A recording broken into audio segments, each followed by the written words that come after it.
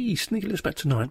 Tonight we've got SimplyMepis, the latest beta release of the SimplyMepis stuff. So really nice. Give it a quick look through. As you can see, desktop's nice and clean. Only a couple of bits up there. Super. Looks really nice. Runs KDE, by the way, and one of the latest kernels, so that's even better. So we go to the menu. Games, not a lot, just a couple. Graphics, you do get Gimpy, and you get OpenOffice, and you get all stuff like that. Internet, get Blue Devil for your Bluetooth, by the way.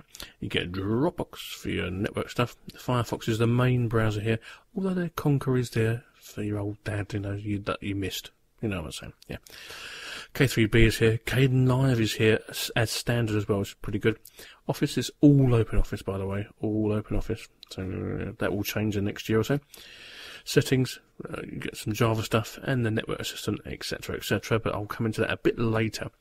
System. Okay. Dolphin is your file browser here, and you can use it straight from the root here as well, as long as you've got your password, of course. And you get some stuff here, Hewlett-Packard stuff, and system monitor, synaptics here, utilities, plenty there, kcalc and that, the usual you would expect from a KDE distro, so it's all nice. And even sweeper. But yeah, that's pretty cool. Rather liked it myself. It's alright. It runs really nice and cool. Get 4 desktops, system settings, Dolphin as your file manager, as I said earlier, Firefox, the latest 4.08 beta. Then you've got notifications, as you would in KDE. No updates available. There's my clipboard. And there's also my volume. And I'm using VBox, as you can see, and I'll put the additions in.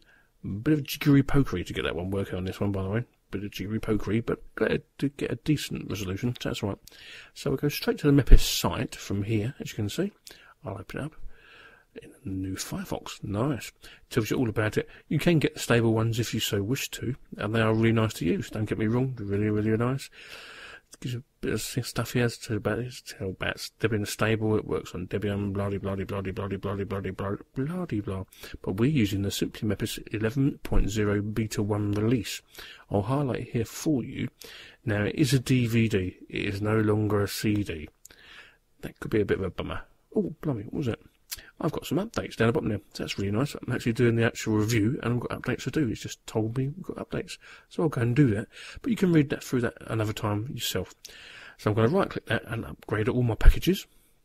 And basically we just wait a while. After I've put my password in, of course. After, yeah, I know. And apt-get comes up, which is basically terminal for you and me. Do I want to do it? Yes. So you put a Y in, because you want to do it, don't you? Yes, of course I do. Yay!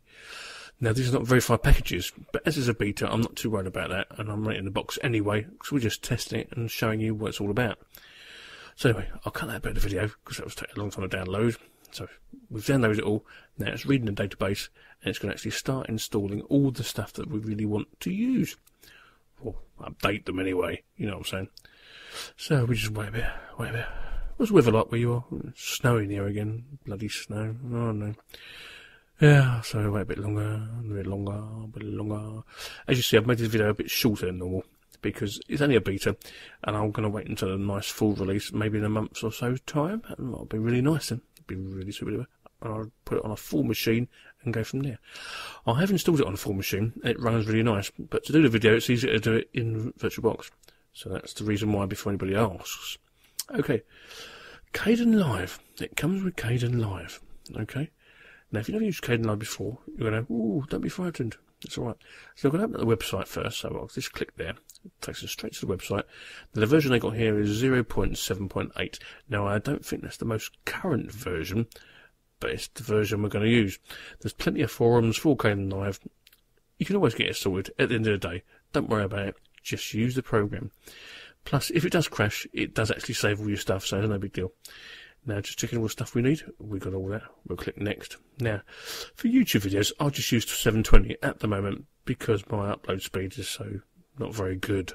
So 720 gives a good quality, full videos and stuff like that. But obviously, if you've got a decent upload speed, like more than half a gig or half a meg, shall I say, you can do 1080, no problem. But if I'd done 1080, it'd take bloody years to upload anything. But it's what Kdenlive looks like if you've never used it before. Give yourself an hour and just work your way around it. It's easy to use, no problem. So yeah, that's pretty nice too. And it's only a beta, by the way. It's only a beta. It's all right. Yeah, I like it lots actually. So I'm going to go to the system settings. Now, I done a video the other day, and this is identical, isn't it? Do you remember what video it was? Go on. Mail me and tell me what video it was. It was identical, because it's only the other day. But you can actually change anything you want. Sharing, device actions, Bluetooth, network settings, your multimedia. You can change anything you really want from this section here. So we'll close that and get out of the way. Oh yeah, I forgot, it's KDE, isn't it? So we can add widgets and stuff. So we're going to add a widget. So I'm going to add a clock, I think. So I've opened up the old widget thingy. The binary clock. Now, do you read binary? I do have some trouble, especially after midnight, because that just doesn't tell the time to me. But if you're one of those sort of people who likes the binary clock, no bleeding problem. But I'm not going to keep it one. No. We'll get rid of that. We'll do something else. I'll tell you what, we'll go along. There's bouncy ball, mouth. We'll put the calendar in. All you do is just drag and drop. If you've never used KDE before, this is what you do. You go down to the thing, drag and drop it up. Lovely. Now, I'm not a KDE user, but if I was, my old desktop would be full with rubbish at the end of the day. So, best to not use it too much, really, is it, eh? Nah. So, right-click, that's what you get, by the way. I'm going to open that Fox one more time, because the video's getting near the end now. So, that's all you get, because I've not got a home page specified. So, I'm going to put in the tube. Now, basically, just to see if it plays Flash videos straight away. Now, knowing Mepis, it should do. But we're just going to test it and make sure. So I'll click there. Now, looks all right for me, isn't it? Looks really nice. But, so I don't break the law, you should watch one of my videos. So I put me in. There we go. Tap on the old enter. There we go. There's some of my videos.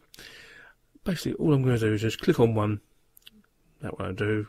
Done that the other day, didn't I? Was it last week? I can't remember. It plays nice. Look, all working. So your BBC iPlayer and everything will work nice and fine. Super. Now, if you want something different, Mepis is fine. And now the KDE's come online and it's nice and stable, even better. So 4 out of 5. Sneaky Linux out.